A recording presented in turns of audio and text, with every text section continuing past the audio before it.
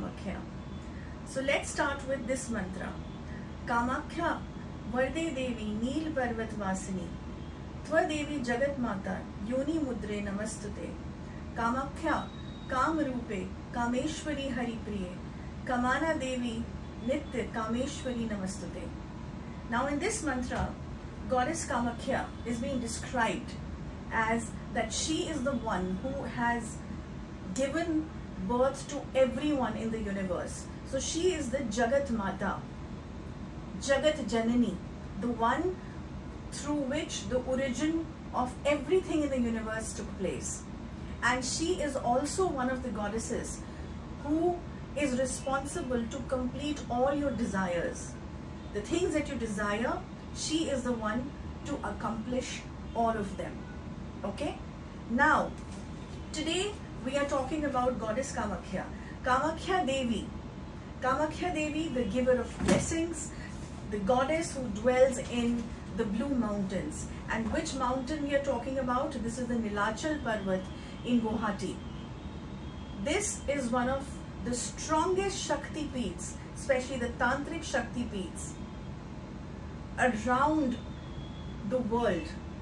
And why we say this is because every particular Tantric or the Tantra Sadhaks, without visiting Kamakhya Shakti Peeth, their Tantric Vidya or sadhanas can never be completed.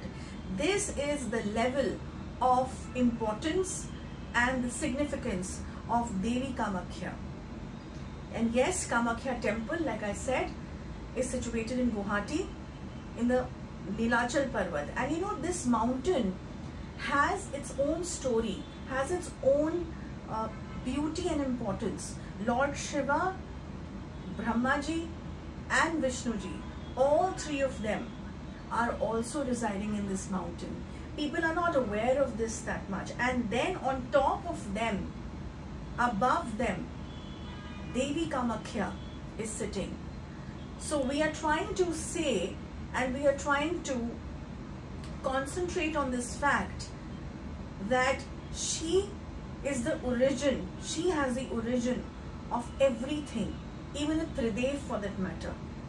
So now imagine the kind of power and the kind of Shakti she has within, isn't it? Now, she is worshipped as a yoni in this temple, Kamakhya temple. She is worshipped as a yoni. There is no photograph, there is no idol of goddess. Here, it is the yoni of the goddess that is worshipped by all. It is underneath a cave. And I don't need to explain much about how the temple is, because you will get many videos on how the temple and the, you know, the geographical points about the temple. I am here to talk about Kamakhya. Literally means about the Devi Kamakhya, means the goddess of desire. And you know, she is the goddess. She is not only a vice and a source of wisdom and knowledge, but she is also aware of her sexuality. She is also aware of each and every body function of hers. Okay, this is something that the goddess is really aware of, and this actually signifies that this is one of the temples where it is worshipped. She is worshipped in the Sattvic forms, one of the Sattvic forms also. And it is very important for us to understand that whenever you're doing any Tantra sadhana, and if you're a Sattvic follower, there are a lot of myths that you cannot worship Goddess Kamakhya in the Sattvic way. The bali of the animals are needed, but that's so not true. Only by offering the coconut, you can really make her happy, and she will accept it with a lot of happiness, and she will give you a lot of blessings. Okay, another very important point that I wanted to cover on Goddess Kamakhya is also this, that people go there for a lot of desires, for having a child, for prosperity, for removing black magic from them, some negative energies from them. But you know one thing, that you really need to understand about this temple. This is one of the most strongest temples in the form of power and energy. What I'm trying to say is that if you have desired for something and you've taken a mannat, or you have asked for something from the goddess, and if that gets completed, which of course it does every time, as per your karmic accounts and as per your nakshatras and all of the other things, and if you have told her and promised her that, Ma, I will come back for offering you so and so, whatever you must have, maybe a coconut, or for taking your blessings and thanking you, having the gratitude towards you, and if you don't come back in that temple, you forget because you've got what you desired for, then it can really backfire on you. Yes, this is something that we have closely seen in practicality. Okay, so be very careful. It is not necessary that you say that every time you're coming back. It's okay. But if you have promised the goddess from your conscious levels, each and every word of yours is heard there. Okay, she is in that live form in the temple. So be very careful as to what you're asking. Another important thing, if you think that you can ask for bad things out there, you can ask for death of your enemy, you can ask for doing some black magic on someone, and you know, so that something gets spoilt for that person or for that family, you will be spoiling your own karmas. That is a place of positivity. That is a place where you should ask for your own betterment. And of course, if you have enemies, and of course, if you have someone who is really after your life in a negative way, you can always ask for protection from all your enemies from the goddess, rather than asking for anything evil for that individual. Remember this, because this Shakti Peeth will not leave you if you're asking something really bad and worse for someone. This will actually backfire on you. And all these things that I'm telling you, you will not get this on YouTube, because I am not here to take the views from all of you. That is not my concern. My concern is to give you the practical knowledge of each and everything that we speak here. Okay? Moving forward, there are a few things that I would like to add on.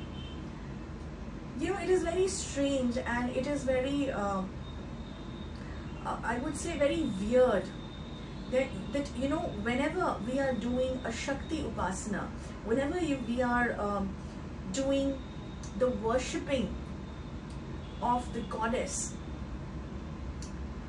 in the temples, we are very good at that. We will offer everything nice, the thalis, the bhogs, everything to the goddess in the temples.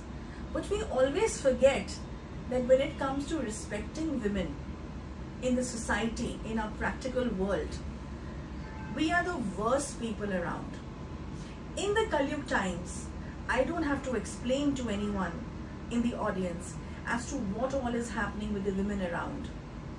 Of course, there are some bad women also, with bad characters, with bad thought processes. That is with every human being, good and bad. People exist everywhere. But here I'm talking about the integrity of a woman. I am talking about the respect form of a woman. When men go there, and I'm not trying to bash the men out here, not all men are bad, let me clarify this, okay? But there are few men who would go to the temples, really worship the goddess, and you know, really you know, even take their blessings and all of that I just mentioned. But when it comes to the real life of taking care of their wives, taking care of their children, the females, the girls around them in the family, they are the worst human beings. And if you think that you can only be a nice man in the temple in front of the goddess and come back home and be the worst man among the women in your family, then let me tell you, whatever pujas or whatever worships that you have done in the temple is equal to zero, a big zero. It will never be granted to you, no blessings will be granted to you, that is for sure. And when you talk about prosperity, we are talking about goddess Kamakhya here. We are talking about the attraction levels to be enhanced when you are actually doing a Devi sadhana of Kamakhya Ma. Okay, automatically your Shukra planet, your Venus planet will be enhanced when you are actually doing upasana of Kamakhya Devi. This is one of the small things. Venus, again, responsible for the luxuries, the wealth, beauty, attractions of your life, the opposite gender attractions. You will be spoiling this completely if you are not respecting the women. And especially your wife, if you're married, you are not being good with her, you are, spreading rumors about her, or for that matter, you are just not a good husband to her. You are not understanding her emotionally, her feminine aspect. Your Shukra can never be good. And that will affect your business, your work, even your attraction levels, even your looks, and even your aura system. So please be very sure, if you are actually worshipping goddess Kamakhya or any form of goddess for that matter, be realistic. Be realistic, respect the goddess in the temple, respect the women in your life as well. This is a very important message that I would want that should go towards the audience. Okay? The rest, of course, the tantrics, the tantra sadhaks, they are aware of the Ambubachi Mela, which happens every year in the month of June, and all the good tantrics and brilliant tantrics come and visit the temple. And there is nothing that is hidden regarding the black magic removals that take place around the temple, and people who come for negativity removal out there in the temple. All this is given on YouTube. But today, this was a special message. This was something that I wanted to share with you, that whatever desire you're going for, remember, this is the strongest Shakti Peeths of Tantra. So respect it, honor it.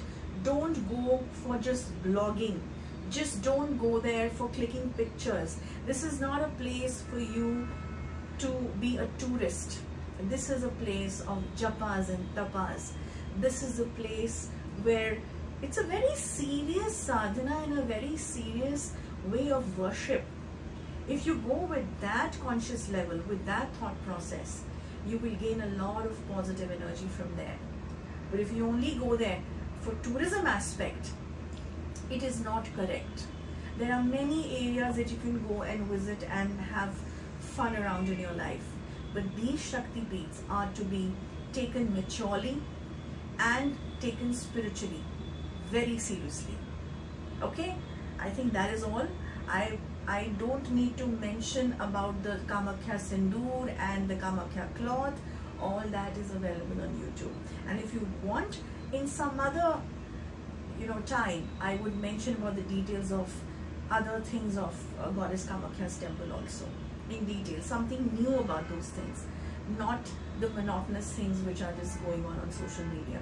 Okay, so that's about it.